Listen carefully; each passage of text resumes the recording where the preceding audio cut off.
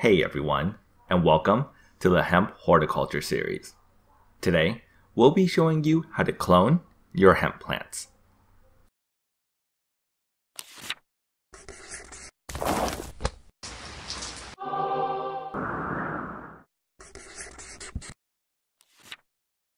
So this guide will be covering cloning with soil and seed starter mediums. We'll need to start first with plant cutting. A plant cutting is a piece of a plant that's used in vegetative propagation, or in other words, a fancy term for creating more plants without having to make seeds.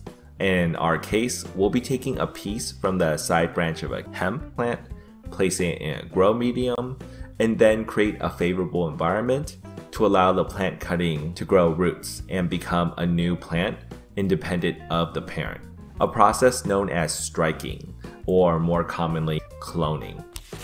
Remember that the plant cutting will have all of the same characteristics as the plant it was cut from.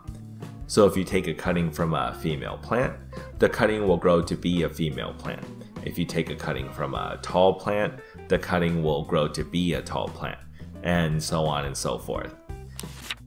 Now for this example, I'm going to be using a cutting from something a little more extreme.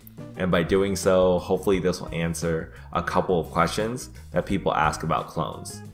The plant I'm taking a cutting from here is a female plant. However, this plant has been regenerated twice already and is currently in its third vegetative stage. So for those wondering if you can take a cutting from a regenerated plant, or how many times you can regenerate and clone a plant, this shows that you can do it indefinitely. Also note that I'm taking the cutting from the vegetative stage. While it is possible to start a clone from a cutting in the flowering stage, this is much harder to do as it'll take a lot more time for the roots to grow when compared to a cutting taken from the vegetative stage, although the resulting clone will show the same traits as a regenerated plant, so namely a more explosive new growth, which is known as monster cropping. Either way, I don't recommend using a cutting from a flowering plant if you're new to cloning. Now onto how to cut the plant. You'll want to start first with a side branch, about 6 inches down from the top of the branch, give or take an inch or two. You'll want to cut it at a 45-degree angle so that there's a larger surface area of exposed stem, because the exposed stem will help with the growth of new roots. In fact, you can also scrape off the sidewalls of the stem at the bottom of the cutting just to expose more of the stem to promote new root growth. Just be sure to do this lightly to not damage the stem. Another option to make sure you don't damage the stem is to use a razor for the entire process as opposed to pruning snips, although pruning snips are fine as long as they're sharp.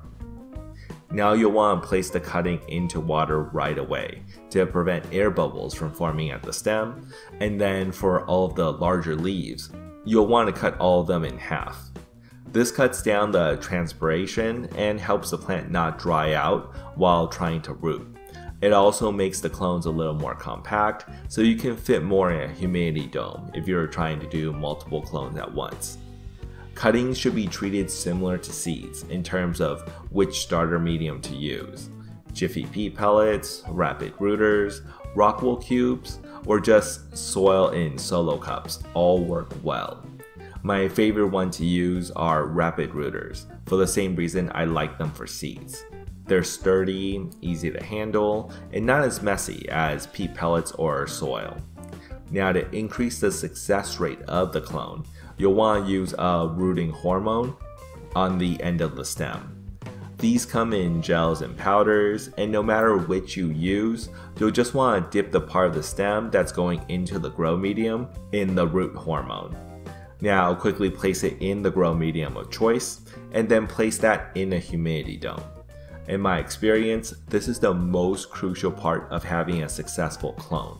Because the cuttings can't get water from the roots anymore, you need to prevent the plant from transpiring as much as possible, and by keeping the entire cutting in an extremely high humidity environment, the plant will barely transpire, giving the cuttings enough time to stay alive and grow new roots.